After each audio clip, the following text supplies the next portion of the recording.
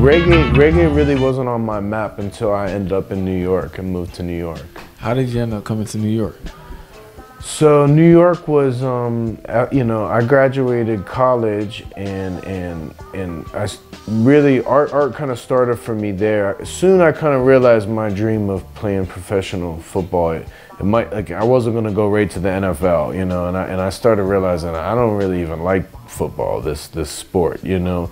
So once that was kind of, I realized I had to put my passion into something and just started reading and I moved to New York right away pretty much, which was, you know, it was like no job, couple $100, had a friend that had an apartment, you know what I mean? It was, you know, it's something you would, looking back, you'd never do again, but just, that's what made sense to me at the time. Let's go to New York and be a painter. You want to be a painter, go, that's where you're supposed to do it.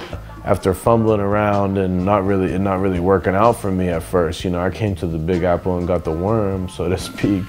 I took this New York City teaching fellowship and got a master's degree in urban education from Mercy College in the Bronx and started teaching from a young age, you know, 22. The art style that people know me as like Roots Warho, Mista Martin, the style like you see behind me here, that was an evolution through the teaching. So I was not painting like this in college, and I didn't move to New York painting faces. You know, I was doing like kind of a graffiti flow. I don't know, maybe a Basquiat style or a, you know, herring. It was, you know, it was like artists of New York. I was like gonna be all of them, you know what I mean?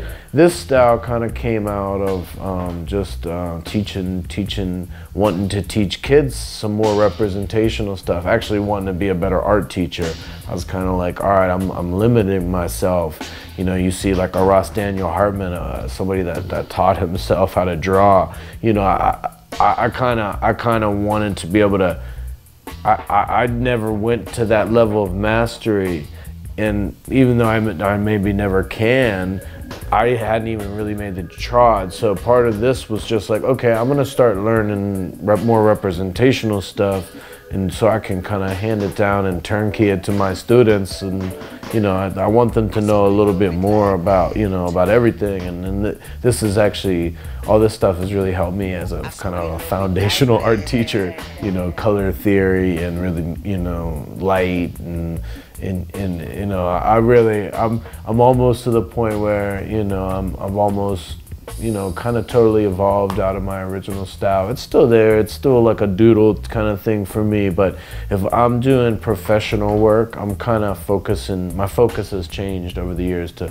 kind of be a little bit more minimal with the materials and just to get to the heart of what I want to do. When did the concept come with doing portraits of reggae artists?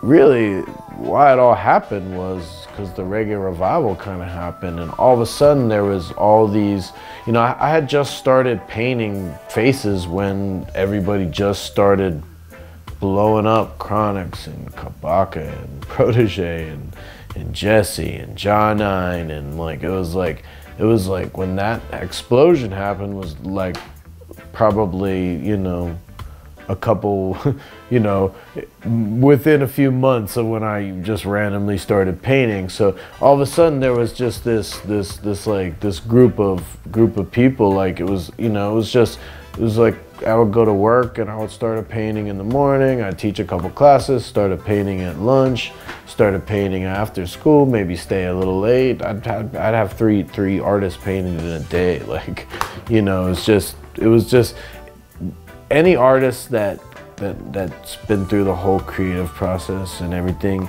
they know when you first come into something, you come into it with this whole like burst of creativity, you know what I mean?